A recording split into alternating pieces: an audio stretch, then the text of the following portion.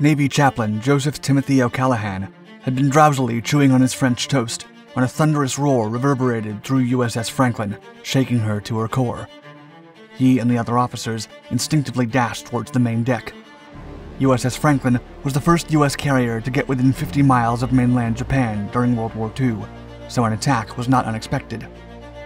Still, what O'Callaghan was about to witness would leave him at a loss for words. Glass shards slammed the young chaplain's face as the light fixtures on the ship's corridors burst into pieces before the continuous detonations. 2 550-pound armor-piercing bombs had shattered through the carrier's decks, causing an uncontrollable inferno and leaving the vessel utterly helpless. Now, dozens of fuel-loaded aircraft and thousands of rockets and ammunition depots were on the brink of exploding. The fire spread across the lower decks, and a single breath of the scorching air could tear a sailor's lungs. Instead of fleeing, O'Callaghan's military and spiritual duties kicked in, and he began tending to the wounded, giving the last rites to his agonized comrades. Outside, U.S. Navy commanders from other U.S. ships witnessed the overwhelming damage and suggested scuttling Franklin at once. They were too close to the enemy to try to save her. However, Captain Leslie E. Garris vehemently refused. There were still close to 1,000 sailors below deck, and he would not abandon them. Come what may, USS Franklin would not sink that day.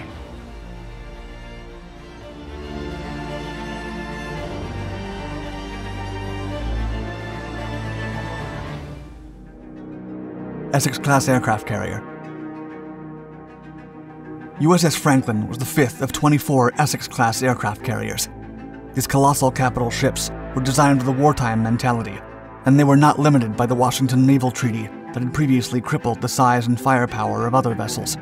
She was laid down on December 7, 1942, and commissioned for war in the Pacific in January of 1944. Franklin displaced 36,380 long tons while fully loaded, and could carry between 90 and 100 aircraft. The ship had a length of 872 feet, a beam of 93 feet, and a draft of 34 feet. She was powered by 8 Babcock and Wilcox boilers and propelled by 4 shafts and 4 geared turbines that allowed her to reach speeds of up to 38 miles per hour. The ship had a crew of 2,600 men that manned 4 single and 4 twin 127mm dual-purpose guns, 8 quadruple 40mm anti-aircraft guns, and over 40 single 20mm anti-aircraft guns. In June of 1944, she linked up with Task Group 58.2 at a new attack island, where she served as the flagship of Rear Admiral Ralph E. Davison. It was then that her aircrews tasted combat for the first time, during carrier strikes on the Bonin Islands. The aircraft destroyed multiple Japanese installations, such as airfields, barracks, and depots, to successfully ease the capture of the Mariana Islands for friendly ground forces. In July, her aircrews led more airstrikes on Rota Island and Guam to support Allied amphibious operations, as the U.S. Navy had to destroy and secure multiple enemy air bases that controlled the airspace from the Philippines to Okinawa before Luzon's recovery could occur. Franklin's Vought F-4U Corsairs also conducted photographic reconnaissance missions to conduct airstrikes on other islands. The crew operated non-stop, gaining experience with every single mission. And after resupplying at Saipan, USS Franklin was sent to Yap Island to provide air coverage for the upcoming invasion of Peleliu Island. The Big Ben.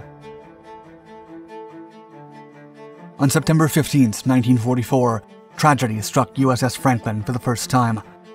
After a successful fighter sweep against Cagayan in the Philippines, the ship was attacked by 3 Japanese aircraft, one of which scored a hit that took 3 lives and wounded 20. Still, the crew eagerly moved forward and destroyed more Japanese aircraft during the Formosa air battle in October, just as the invasion of Leyte took form. During the Battle of the Sibuyan Sea, which happened from October 23rd to 26th, Franklin's Corsairs fought like madmen against the Japanese First Raiding Force, under the command of Vice Admiral Takeo Kurita. The seasoned pilots of USS Franklin were even more lauded for sinking one of the world's most powerful warships ever built, the Musashi. On October 27th, USS Franklin's task group was operating south of Mindoro Island, trying to destroy a Japanese cruiser and several destroyers. Amidst the fire and smoke that filled the ambiance, the Japanese sent a unit of kamikazes to deal as much damage as possible to the Americans. Despite the accurate fire of the 4 carriers and the more than 20 destroyers and cruisers that protected USS Franklin, 6 enemy bombers managed to break into the formation. 3 were swiftly shot down by Franklin's anti-aircraft guns, while the other 2 went directly to the surrounding carriers. Unfortunately, one of them managed to hit Franklin's flight deck. Although damaged, the surviving crew was able to stop the fires in less than 2 hours to ensure that friendly aircraft could land safely.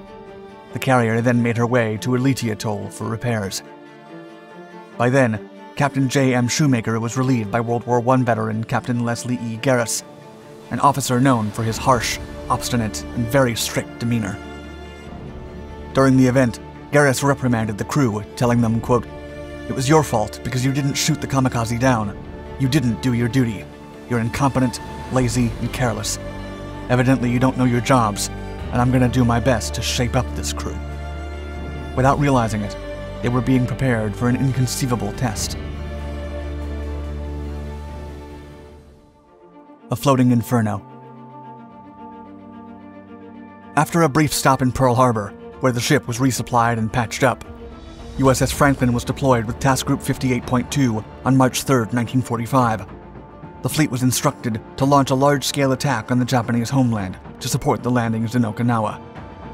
USS Franklin became the first American carrier to sail within 50 miles of the Japanese main island. Despite the weakened Japanese defenses, the U.S. carrier was on high alert, and her captain had ordered the crew to man battle stations 12 times in the span of just 6 hours. The crew was exhausted, and Garris decided to decrease the alert level to Condition 3, allowing the sailors to eat and sleep, even though the gunners had to remain at their posts. But just as the crew began to relax, catastrophe struck. A lone Japanese bomber managed to pierce the American fleet's perimeter while hiding above cloud level. And just as Franklin's crew finished launching a wave of strike warplanes, the Japanese bomber dropped from the clouds and dove directly into the carrier's deck. Before the U.S. gunners could repel the attack, the enemy aircraft dropped 2 550-pound armor-piercing bombs on top of the U.S. ship. The warheads perforated the carrier's flight deck and then detonated in an overwhelming blast. Flames quickly spread throughout the ship, and scores of fully loaded warplanes began to cook off in the blazing heat. A destructive chain of detonations ensued, trapping hundreds of sailors below deck and disabling all of the ship's systems.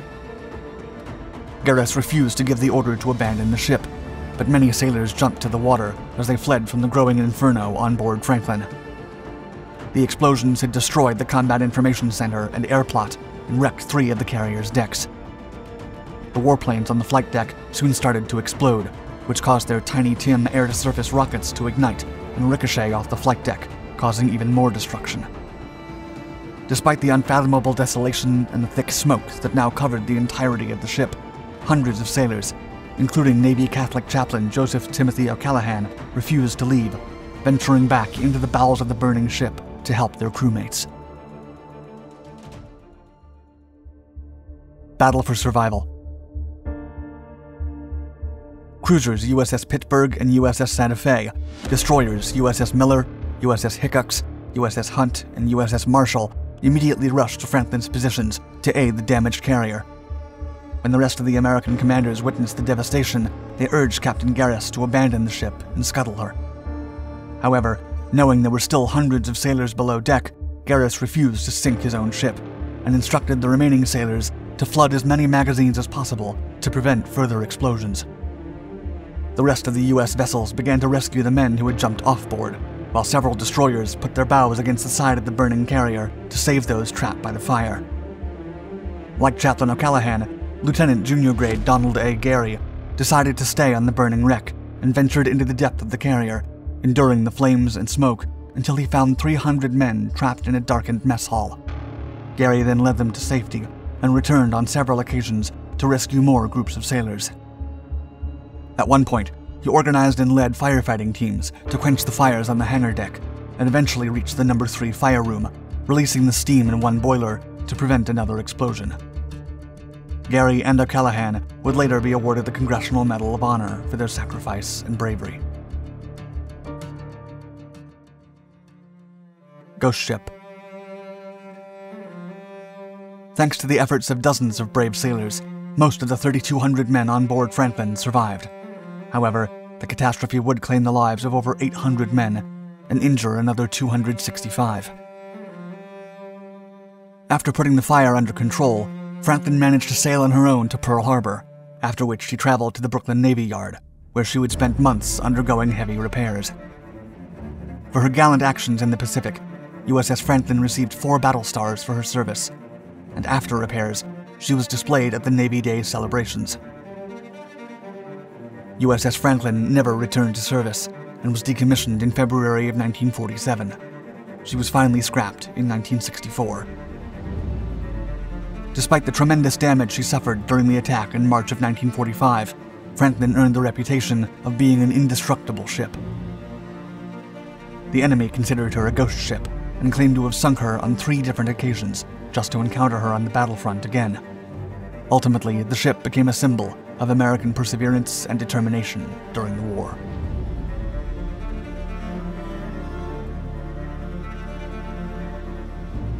Thank you for watching our video. If you enjoyed it, please give us a like, and check out our other Dark Documentaries channels to find more exciting military and historical content. And don't forget to hit the bell icon to be notified of our newest videos. Stay tuned.